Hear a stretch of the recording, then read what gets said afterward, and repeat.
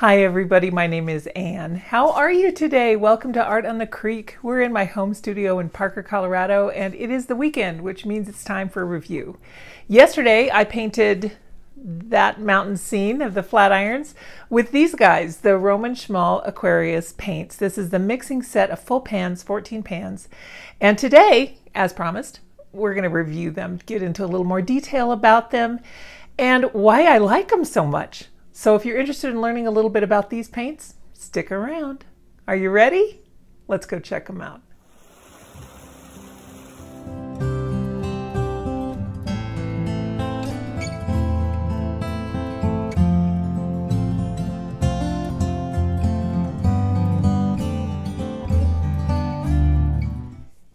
In yesterday's video, I already opened them up and swatched them out a little bit. This came with it. It's so nice. It's a sheet of watercolor paper with a very nicely printed swatch card. And the only issue that I have with this particular swatch card is it doesn't list any more information about these pigments. So I did have to go do some additional research, and I will put all of that in the description below. I will link to the websites where I found the information because so many other artists have done extensive research on these.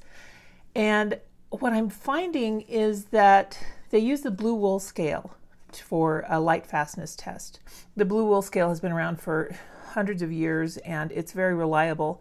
But I have found through some of the research I did that some of those ratings may not be entirely accurate, which is, you'll just have to keep that in mind. Maybe do your own light fast tests. Kimberly Crick does her own light fast tests, and I'm always referring to her as well as a few others. So I will link to those. Like I said, I also really like Dr. Otto Kano. So, and then Handprint is another really good site to learn about pigments. So I will link all of that stuff down below. Because right now I'm sure you guys just want to see how these paints perform. I will tell you they are beautiful. We'll just get to the down and dirty, and they are a lot of fun to use. I love how transparent they are. They really are quite nice. My estimate when I first opened these was that only a couple of them were not transparent, so I will make sure and clarify that as well in the description below if you're concerned about transparency or staining or anything like that. I do have some new studio friends. I have Boo and Mike and Sully from Monsters, Inc. This was my daughter's favorite movie. It was just the right time for her when it came out, and we love it too. So I did do a fun little, we'll set these guys up so that they can pay attention today. Ooh, Mike doesn't like to sit up. We'll let Boo take a nap. I did paint Boo. It's not very good. It's just a little doodle. But what I really liked, I don't like her face, but what I really like is how easy it was to layer, to embellish with colored pencil, and to do all of the shading. It was really easy to do this, and I loved mixing. I mixed the cobalt blue and the quinacridone red with the cerulean blue, not the cobalt cerulean blue, and a little bit of the buff titanium, and I came up with this really nice lavender. Buff titanium, if you've never used it, is a great mixer, and I really love having it in a palette, and this one is truly lovely. I will just briefly let you know how this was packaged. It was wrapped in a shrink wrap and nestled in this nice little box. It's just very well protected. The tin was protected with this liner so it didn't get scratched, and it all slides in here very nicely. So if you wanted to keep it in the box, you certainly could. The colors that it comes with, as printed out here on the swatch card, are Buff Titanium, Hansa Yellow Medium, Quinacridone Gold Hue. It says Quinacridone Gold, but it really is a hue. For those of you who don't know, PO48 is a pigment that in 2001, as soon as the car manufacturers stopped using it, it became really scarce and hard to find. It was just not one of those things that manufacturers used, because the car manufacturers were a huge source for it. So by 2005, Daniel Smith had purchased all that there was left. So that was so long ago that now when you're seeing a quinacridone gold, if you're buying new paints, chances are you're going to be getting a PY150 and a PO48. The quinacridones, there's two of them in here, are truly amazing pigments. They're really great workhorses for you, and they tend to stay in that sunset range, I like to call it. They kind of go from a purple to this gold, and all of these pinks and magentas in between, and they really are lovely. So I was very excited that both of these were in there. Pyrrole Scarlet is such a beautiful color. This swatch here is a little more red than mine. Mine came out a nice pinky orange, which I love. I'm very drawn to coral shades, and we're going to use some of these today in the painting that we're going to do. The Pyrrole Rubine is a beautiful color to substitute if you don't have alizarin crimson. It's very, very nice. Quinacridone Red will serve you for just about everything. Everyone needs an ultramarine blue intense. Ultramarine blue has a lot of names to it. Sometimes you'll see light, dark, ultramarine blue, French ultramarine blue. In my eyes, they all kind of look the same. Some of the pigment strengths can be different, but that is another deep dive into ultramarine blue for a different video. Cypress is, I'm going to be completely honest with you, it's my least favorite friend, just because it's Cypress raw umber. This raw umber is just not, I'm just not a fan, but it's just because I rarely use it. So I am going to make a resolution to myself to really try and use this paint, and we'll try and use it today in our painting.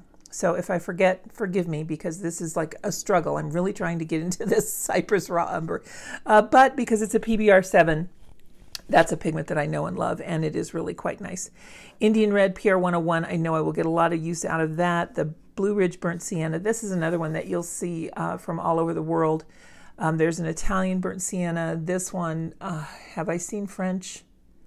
I can't remember offhand, but often I see these referencing typical or not typical, referencing specific areas. This Goethite is really cool. It is a PBR, but it's not numbered, which leads me to believe that it is just this Goethite. That is the pigment. It is that stone. And it looks a lot like yellow ochre, but it's nicely transparent. I really love that it's in here, because sometimes the yellow ochre that I really like to use the most is M gram, and a lot of times that one can end up kind of cloudy, kind of like a cobalt is cloudy. Not, not in a bad way, but just not in a way that I want things to look. So this one is really nice. I tend to gravitate more toward the transparent shades than the semi-transparent. Staining doesn't bother me. I will take it or leave it. That's fine. You just do need to be aware of that, though, in case you're going to be lifting your color off, because staining colors will adhere to the cotton fibers in your paper a lot more readily. The Phthalo Green Blue shade is a PG7. This is always a shocking emeraldy green, and don't walk away from it because it's an amazing mixer. I mixed some beautiful pine colors, mixing this with the red. You can also mix it with the burnt sienna and get some really neat, beautiful granulation happening. Same here with the Phthalo Blue Green shade. This is a 15-3. This is in a lot of sets. In fact, most sets, basic sets, you will get phthalo blue and a viridian or a phthalo green. So these are really common colors. Cobalt cerulean blue, PB36. PB36 is a cobalt blue, but I've never heard it called the cerulean blue. So that is something, again, for another deep dive into the research of Roman Szmal. And let's just get into it. I'm going to set this up here. All right, I have to move my friends. Move my friends. Crazy. Let me just get these a little closer so you can see them too, although you're seeing them from the top. I'm using 100% cotton paper here, and I'm just going to go through. Here are the paints. I've already used them, so they're not clean, so don't let that alarm you. I'm going to go through and wipe them off. Let me tell you what they're made of. They are made with the finest gum arabic, as is evidenced on the research that I did, and they're also made with glycerin and linden honey. I did mention that they felt a little bit tacky, sticky, not at all in a negative way. If you live in a humid climate, you want to be very, very careful to let these dry completely before you close the tin up, and make sure that your tin is always flat. Don't store it like this with honey paints, because if the temperature changes, you can have a runny, huge mess when you open it up. So just make sure that no matter where you live, that your paints are completely dry before you close them up. For me, here in my arid climate of Colorado, honey paints are a godsend, and I am always looking for some. I do have a wish list for some of the colors that aren't included in here, the Misty Morning and an Ocean Blue. They're a little bit of multi-pigment granulators, And I will put a link to Jackson's art where I found these. Right now, they literally yesterday, they had links to all of their products, but today there are only two, well, three Roman Szmals. Okay, there we go. That is a little bit better. I will show you how the palette came. It's your standard tin, and I just love the tins because they make me feel more secure. I prefer the feel of metal over plastic. I don't know, tactile. I'm very tactile, and tin is indeed my preferred way to store paints. So you have 4 wells here, in addition to 2, 4, 6, 8 here. So that is 12. And then for those of you who didn't know, this inner part will come out. It's easy. I just can't get a grip on it. There we go.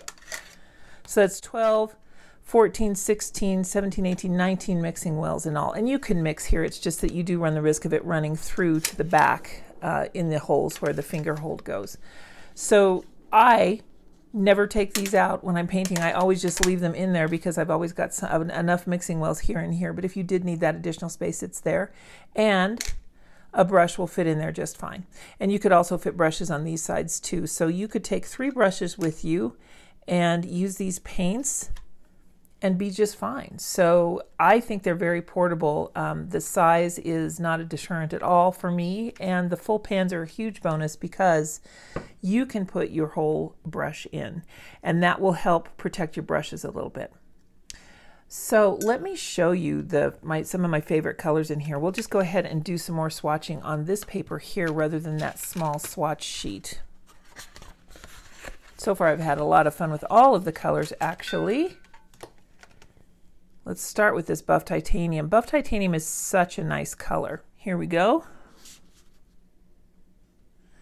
It's such a good mixer, and you can really get it to do quite a bit for you. It can really be a powerhouse.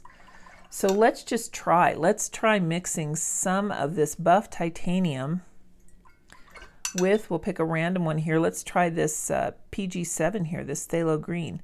Now the phthalo green is a really powerful pigment, and you just need very little of it. So let me just put a little bit more Buff Titanium in here, and you can get a really lovely robin's egg shade. So there's quite a bit that you can do with the Buff Titanium. Let's try some more mixing. Let's mix some with just a touch of this quinacridone. Is a rose quinacridone red. Now this is a PV19. PV19 will appear many different ways. It can range anywhere from purple to pink. We can mix a little bit more pink in there. What a beautiful color you can get. So the Buff Titanium is really just a great mixer, and I'm so glad that it's in here. Let me see, let me try mixing it with a blue since we haven't done that. I'll choose the ultramarine since most of you have that one.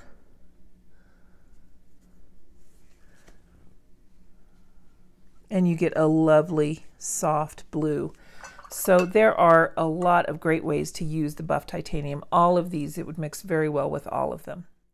I've sped this portion up in the interest of time here, but we're just mixing that Buff Titanium, first of all with the Hansa Yellow Medium, now that quinacridone gold hue, moving on to the Pyrrole Scarlet, and now let's try that Pyrrole Rubine.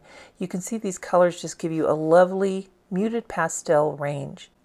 Skipping around a bit because we've already done some of the colors out of order, but we'll mix that Cypress Raw Umber, the Indian Red, and now going into that Blue Ridge Burnt Sienna. Really nice mix there. And now we'll try that Goethite. The Goethite is becoming one of my favorite colors. I am really impressed with that one. And now we'll do the Phthalo Blue Green shade since we've already done the green one up on top. And here it is with the Cobalt Cerulean Blue,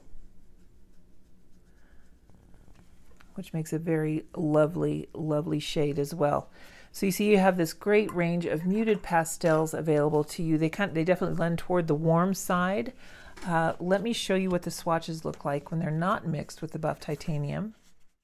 We'll swatch these on a little bit of a speed as well. We've got Buff Titanium, Hansa Yellow Medium, Quinacridone Gold. Look at that, isn't that cool? Pyrrole Scarlet, and the Pyrrole Rubine. I'm in love with these colors, you guys. I can't get enough of them. Quinacridone Red, Ultramarine Intense, and it really is a good shade of ultramarine. Want to get a little extra water on there so that we can see some granulation. And there's the Cypress Raw Umber Deep. Don't hate it. Not in love with it yet, but I don't hate it. The Indian Red, and then finally that Blue Ridge Burnt Sienna, which is also going to granulate for us. This Goethite is becoming one of my favorite colors by far. It's amazing. The Phthalo Green Blue shade, Phthalo Blue Green shade, the Cobalt Cerulean Blue, and this one should also be a good granulator for us as a PG36. And again, this is not the best paper to show granulation. If you really want to have some good granulation, I got way too much water on there, you're going to want to use rough watercolor paper. And it does need a bit of water to do its granulation voodoo. But we'll try and get a little bit going here with this. All right, so you can see with these swatches, they really are just quite lovely. I can see some of the granulation starting here in the ultramarine. Here's the burnt sienna. I believe that the cypress and the goethite will also do that, and obviously the cobalt is granulating as well. So as you can see, they're very clean, very sheer, very bright pigments. And when I see a palette like this that is this vibrant and this clear, it really makes me want to paint. Now here they are just toned down with the buff titanium, so you can see the difference here. You really can get quite a lot out of buff titanium if you mix it. And these are all about a 50-50 mix. So buff titanium, really good to have. If you don't have one, or if you're looking to try just one pan of Roman Szmal, I would try the buff titanium because it would really extend and augment what you already have. If you're looking for some other unique pigments, they have quite a bit.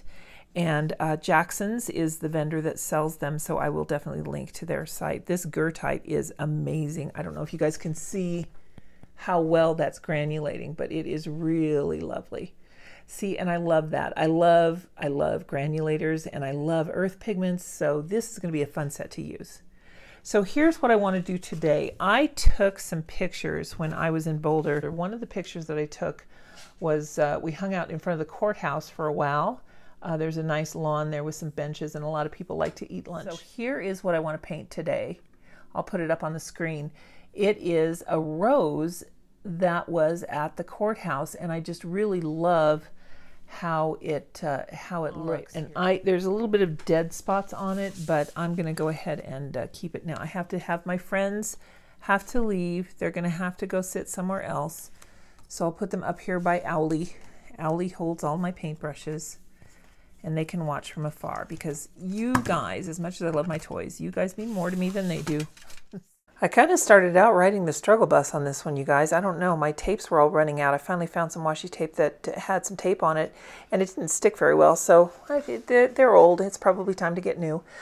Just doing a real quick sketch with pencil here, kind of lightly, and if you can see it, that's great. If not, when I draw flowers, I just kind of draw each little petal individually and kind of build them off one another. You might help you to draw a little circle first so that you can contain your flower within a space.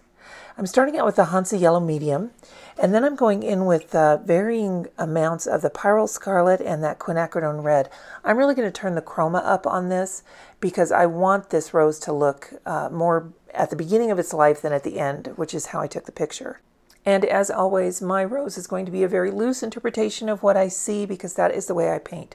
That reference photo is yours to do what you like. You can paint a very detailed version of it. You can print it off, trace it, draw from that if you don't want to draw at all, and pretty much have your way with this picture. I give you my blessing. You may use it however you like. I'm going in with more and more of the mixes of the Pyrrole Scarlet. That Quinacridone Gold, I was able to use it with the Phthalo Green and the Phthalo Blue for the leaves in the background, and now I'm just having a lot of fun. As a mixing set, this is my favorite thing to do on my watercolors, is to just let the paints play on the paper and let them come up with the design for me. I really like that freedom to be able to just decide how I'm going to put these paints together to create what I want to create while really featuring what the paints can do. And a lot of that does lend toward a very loose interpretation. You can certainly focus a lot more detail on things if you wanted to, again, like I was saying, but that's not my style. I love how all of these colors go together. I even used the Cypress Raw Umber Deep here toward the end, and I really enjoyed using that raw umber as a mixer. And I know I only just whetted your appetite. I only scratched the surface of the mixing capabilities of this set, but I will tell you, on this rose, I didn't want to stop. I just kept having so much fun. I love how tropical it ended up looking. And for the warmth in this set, it just came out with such a lovely balance between warm and cool. And I really am in love with the Roman Szmal Aquarius paints. They are professional grade paint, and like I said, I will definitely put all of that information in the description about pigments and light fastness. So let me just get this dry, and then we can give it a title and a signature. After it was dry, I did go back in and add a little bit more with a liner brush, just some details on the bud. And I am just going to grab a pencil here so that I can sign it. I'm going to title it Courthouse Rose. And I think that this Aquarius mixing palette, this set of 14 full pans, is a great way to discover Roman Szmal. Now, if you didn't want to invest this much, I think this was around $50, $57 when I purchased it. That's US dollars. I think they have a half pan set that's really nice for around 30 or 37. So like I said, everything will be in the description below with links to Jackson's. You guys, thank you so much for hanging out with me. I hope you enjoyed this look into the Aquarius set of Roman Szmal, the mixing set. And be aware that you can mix just about everything. Really, when you're buying 14 paints, you're really getting whatever mathematical equation that is. Is that 14 to the 14th power? I don't know. Math was never my strong suit, although I do like it. The Goethite is just so lovely. There's lots of granulation going on. I had no trouble whatsoever watching these mix on the paper or letting them mix in the palette itself. I hope that you will consider these paints. I'm not being paid to make this review or anything. This is just my genuine opinion after painting a couple paintings with them and really having a lot of fun using these colors. I can't wait to keep playing with this set and discovering all of those mixes, whatever mathematical formula or equation that is, to have 14 pans of paint that you can mix. Oh, my friends, if you enjoy content like this, I so appreciate you being here. Thank you so much. Please consider giving this video a like, sharing it with your friends, or leaving a comment. All of those things do help my channel. If you haven't subscribed yet, please do so. And if you have, I thank you so much. Don't forget to hit that reminder bell and you will know whenever I create a new video. Thanks so much. See you next time. Have a great week. Bye-bye.